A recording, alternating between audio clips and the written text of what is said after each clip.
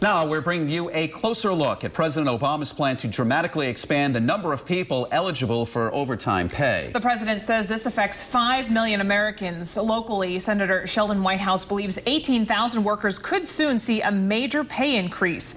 New at 5:30, Eyewitness News reporter Steve Nielsen has more on how it will impact you.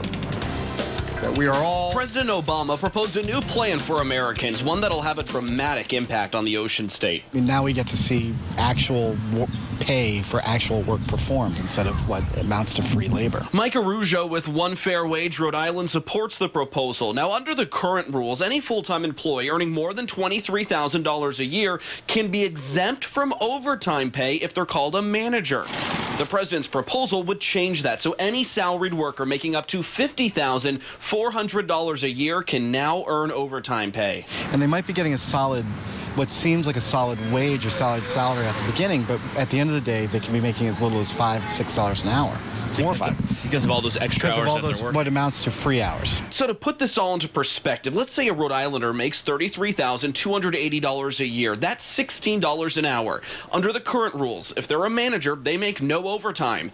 And if they work on average 50 hours a week under the president's new proposal, those extra 10 hours at time and a half pay means their salary jumps from $33,280 to $45,760, a more than $12,000 raise. That's alarming for business groups like the National Retail Federation. You may get overtime, but you may lose access to salary and benefits along the way. That was Steve Nielsen reporting. Now, Republicans plan on fighting the proposal. Any new changes would not go into effect until next year.